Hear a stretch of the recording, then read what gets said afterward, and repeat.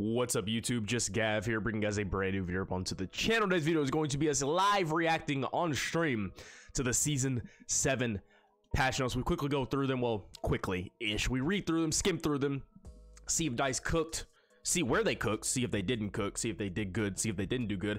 I think overall, though, they did a pretty dang good job. SMGs get a lot of love. Ground vehicles get some love. The AA gets nerfed. RAL gets nerfed. There's a bunch of stuff in here. Headshot multipliers are changed. We live react to it live on stream. And if you guys haven't watched the streams, be sure to subscribe, hit the notification bell to know when we go live, or follow me on Twitch. We do multi-stream to both. By the way, 65, yes, you heard that right, 65% of people who watch my videos, stream, shorts, all that, aren't subscribed. Be sure to hit that sub button. I know the YouTube recommendation system is really good, and sometimes even I forget that I'm not subscribed to channels because I just keep coming back and coming back and coming back and be like, oh, I must be subscribed. But no, hit that little subscribe button down there if you enjoy the video. If not, I can't really help you do anything for you. So I'll leave you guys with the rest of the video. Be sure to like, comment, subscribe, share with your friends. JustGav, guys. I'll catch you guys in the next one. Peace out, Girl Scouts. See ya. Bye, guys. Battlefield 2042 Update 7.0. Welcome to Season 7 Turning Point. Season 7 brings the battle for Earth's most valuable resource to the Atacama Desert in Chile. Aligned with a new enemy, the Thousand Patel's Coalition, Eastern forces launch an assault on the desert mining town of El Alicanto to seize control of a massive subterranean water reservoir vital to the Western and U.S. forces. We truly cannot wait to see all of your clips and reactions to Haven when Season 7 arrives, and stay tuned in the future to learn more about what has changed with Stadium, arriving in a later season update. See you on the battle. Okay. All right, we know about Haven. Yeah. Obviously, we know about Stadium. We know. We know about the new weapons, right? We don't really have to talk about this, right? Battle Pass, the Draugr, of course. Quality of life improvements. We know about the visual recoil. Headshot multipliers being changed with the SMGs, LMGs, and assault rifles. Infantry and vehicle rebound. This is kind of an overview. What can I... excuse me. Visual recoil improvements. We've already kind of seen all of this. I don't think I have to go over it. They're adding visual recoil to the game, so yeah. I mean, what is there to say? If it's anything like BF5s, yikes. If it's not, good. But I've been watching some gameplay for it with the people who got invited to the capture events, and it doesn't look as bad as we thought, but of course, we haven't seen it with every single weapon, so we still got to be on the lookout here. But yes, visual recoil is being added. We'll see how it goes. Now, the headshot multiplier rebalancing is interesting because getting one framed by assault rifles isn't fun. One of the big updates coming in Season 7 is a rebalance of the headshot damage multipliers. These changes will bring a rebalancing of our weapon categories, particularly SMGs, assault rifles, and LMGs, and how they perform at different ranges. We're compressing the headshot multipliers, which result in the characteristics of these weapons mattering more. And with this change, we anticipate seeing a better equilibrium between them and when it comes to usage rates and competitiveness. So here's a little graph showing the different... the milliseconds and the distance, and as you can see, this is just an example. It's just an example with the RM68, and the PP29. Weirdly enough, so I believe they are. Yeah, here we go. As an example, these changes with the above red line, the RM60 using high power ammo with the 2.15x headshot multiplier from update 6.4, and the PP29 is in yellow. So there you go. And I believe they're lowering it. Where does it say? This one, SMGs will now have a 1.55 headshot multiplier. I don't know what it was before. Does it say? I don't know, but it has the meters. 3 headshot kill range has been increased. I'm sorry, under 30 to 50 meters with the same potential for 3 headshot kill. I don't want to read all of this. I'm gonna be honest with you. I'm just sifting through. I'm more interested in the assault rifles because you get one frame to buy them constantly. So I'm gonna read about the SMGs. They needed a buff, so. Assault rifles will now benefit from a 1.9x headshot multiplier instead of a 2.15. That means that in general, they will no longer have a 2 headshot kill range in close quarter combat. Instead, require 3 headshots, which we anticipate is going to be less likely to take place with a single full auto burst due to the nature of recoil and dispersion. Yikes. This change will raise the lowest possible TTK in the close quarter combat area, which are previously too low and lead to frustration by our players, as well as putting too much balance in favor of assault rifles. However, in most cases, it will not affect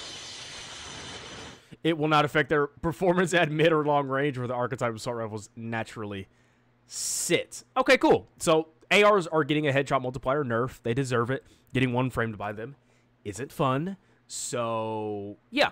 Now the LMGs I haven't seen anything about. LMGs will not benefit from a 1.9x headshot. Oh, okay, same as ARs.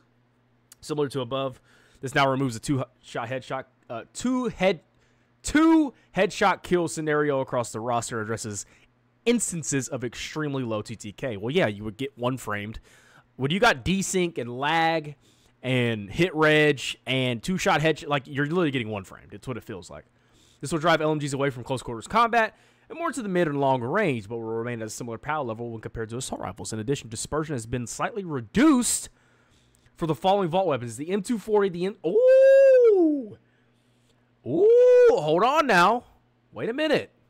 We got a little sneaky buff to the Type 88, the M60, and M240. Now, Type 88's garbage, but they've reduced the dispersion of these three, so when the update drops, because the update's going to drop like 3 hours before the Battle Pass progression starts, we're going to have to put these three on and see if it's different. See how different it is, see if they're any better. Now, they're not changing the damage.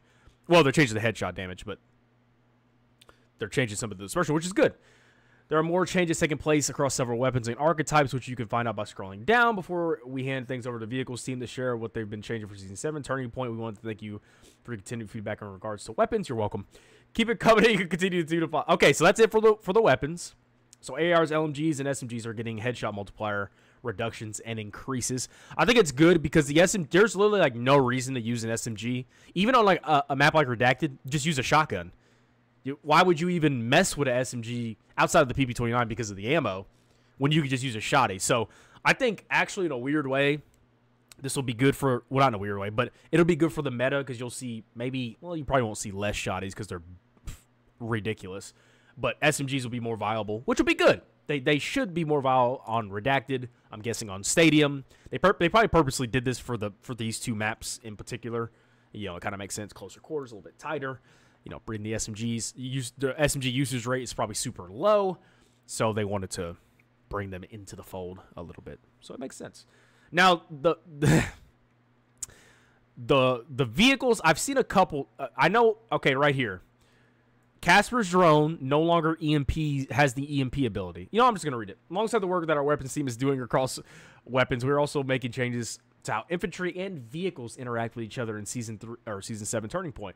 We're aware that ground vehicles currently face too many threats, both from infantry and other vehicles. Facts. And due to this, it automatically encourages defensive gameplay. I've been saying this, but people want to call me a can't. Hey. I might tell you a joke. I'm not going to tell you a lie, though. I might tell you a joke. I'm not going to tell you a lie, though. People wonder why I play with the tanks the way I play with them. You can't be aggressive with tanks in this game. Get it through your thick skulls. Anyways, always been our aim to encourage and empower vehicles so that they feel able to engage with objectives and be alongside their fellow infantry teammates. As such, with this update, we are aiming to lessen the amount of threats towards ground vehicles in order to get, but you're adding the shrub. Anyways, in order to give them breathing room, which also ensuring that infantry are capable of engaging too, of course. To achieve this, we are increasing the time before a vehicle can be hacked. Good. We're also removing the EMP functionality from Casper's drone. That is, a Casper drone could pretty much take you out of the game if somebody wants to be petty. Going forward, this will now be focused more towards spotting infantry and vehicles, which it should have been in the first place. We've continued our work with the gadgets team to lower the amount of C. I saw this too. Amount of C5 from 3 to 2 on assault and recon, which is interesting that they would do that to assault. Recon I kind of understand, but assault, it's kind of weird. While engineers will have access to 3 C5, which is a buff to engineers by nerfing others. Anti-tank mines will now take 2 seconds to activate. I saw this too, up being placed, so they can no longer be used the same fashion as C5. Okay, I think I'm done reading all of that. I know that they've reduced or they've increased the cooldown for flares, and something else I was reading. We are removing the lock-on that exists on the Y. Oh yeah. So now you have to actually track your target in order to lock onto it. They're also removing the 40mm cannon because if you guys didn't know, an AA tank could literally go head up with a tank and win because of the 40mm cannon. Person sensitivity on ground turret vehicles. Yeah, it feels awful. Turret, which is so now the turret won't be lagging behind where you look. Okay, good. What is up though? Oh, and they left the tour how it is, which makes sense. Our final note: finally, we are more changes that take place around the vehicle within our channel. So DICE is like cooking in a weird way, not a weird way, but they're cooking. They cooked with the weapon changes. They're cooking with the vehicle changes outside of the flare cooldown increase. That's kind of crazy, because I mean, you literally can't play the game without flares because it's just beep beep beep beep beep beep beep beep beep beep beep beep. Row hack incoming. Row hack incoming. Liz. Beep beep beep beep. That's all it is to be in a helicopter. It's absolutely dog water. Anyways, progression players will now get squad wipe XP after successfully killing the last remaining member of an enemy squad. Run me my XP. What level would I be right now? Probably like 550. Probably 100 extra levels. Maps and modes. Fix an issue causing the zipline next to the D1 objective to be invisible. Fix an issue causing players to be able to go under the map. No more digging too deep. You never know what waits down there. Ooh, is that a little teaser? I didn't even know these two were a thing, but okay. Redacted. Fix an issue causing a spawn point not working as intended under certain... Is the glitch still active on Redacted where you can put your spawn beacon in the wall, or did they fix that? I can't remember if they did. Exposure, we don't really care. Portal, I don't give a damn. AI, I don't care. Fix an issue causing the stats to play on the left side of the scoreboard to show inaccurate data. Okay. Gadgets, fix an issue where the recon drone could exit map boundaries? What? Lowered explosive damage of jet anti-vehicle rocket pods to ground armor vehicles by 15%. This change does not affect the train. Okay, so the rocket pods got a nerf. See when colliding with certain objects. That makes sense. Increase flare reload time from 12 to 14 seconds. That's not that bad. That's not that bad at all. Increase the damage regular bullets deal to light air vehicles. Oh, interesting. Improve instances of anti-vehicle rocket pods not registering damage to other vehicles. Really? Hacked again from... increase the time before a vehicle can be hacked again from 10 to 12.5. Ooh. Yeah, you little row rats. There you go. Sorry about it. Increase turret sensitivity on all turreted vehicles except the Tor. Yeah, makes sense. Wildcat. Increase turret HP from 250 to 550. Remove 40. Lowered the default range from 700. Thank God. Lowered delay for the turret. This is huge because 700 meters is ridiculous. Sound fixes. Okay. Specialists and gadgets. Vertical spotting distance of tugs has been decreased. No. So I can't be on top of... Oh, no, wait. The tugs does only spot up, right? Or does it spot down, too? I forget. No, my poor tugs. Lower the amount of... Yeah, we are... Caster... Yeah, anti-tank mines... Yeah, we already... Incendiary grenades thrown through smoke will no longer be disabled if they haven't yet started burning. Ooh, interesting. Fix an issue that would make a UI icon so that an EOD bot can now kill enemies that are using Crawford's mounted turret. Nowhere left to hide. Wait, you were invincible to the EOD bot if you were on the turret? What? Fix instances of projectile inaccuracies when using the RPG against fat. Oh, okay. So RPG, but well, RPG fix / buff. That's good. Updated visual recoil. That sucks. Okay, here we go. SMG headshot multiplier 1.2 to 1.55. That's ooh. Assault rifle and assault rifles was higher than the 2.15 to 1.9 from a 2 to a 1.9. So the LMGs didn't really even. I mean. This is a bigger change, obviously, than this is. Increase more move speed during ADS by 10% for K30, MP9, P90, AC9. Ooh. Here we go. Okay. I have to get McKay and get one of these and just be fucking strafing on people. Improves hipfire actually for the P90, K30. Okay, good. So they're giving SMGs love in this update. They are giving SMGs love in this update, which they should. They're irrelevant, so it makes sense. To bring dispersion reset when bursting in line with other SMGs, it is now a bit faster for AC9 and P90. Bullet speed increase. 74U, P90, PP2000. Bullet speed decreased. Oh, for the PP29. 10%. Ooh. Of course, the PP29 is probably the #1 used SMG, so it makes sense. Dispersion reduced by 10%. We already went over that. M5 A3 dispersion has received some changes in the way it's calculated and biased within the dispersion circle, resulting in approximately 10% better accuracy, most noticeably when dispersion is high. Ooh, okay. So, yeah. Okay. Okay, fix clipping when using the Fusion Hollow on the M40. Okay, so a bunch of weapon changes that Fixed instances of clipping in third person on the V8 when using different ammo types. Oh, talking about in the screen? Yeah, that does happen. AC-42 gets its own section. Dispersion has been reduced for the first burst, but dispersion reset has not been tweaked so that it doesn't fully reset between bursts when firing at close to maximum PM. When firing a controlled burst in compensation for recoil, it will be possible to hit with higher accuracy over longer ranges, and now behaves closer to other burst firing weapons and should provide a good... Wow. Okay, a little AC... So the AC-42 is going to be back to being a laser gun. Oh, good.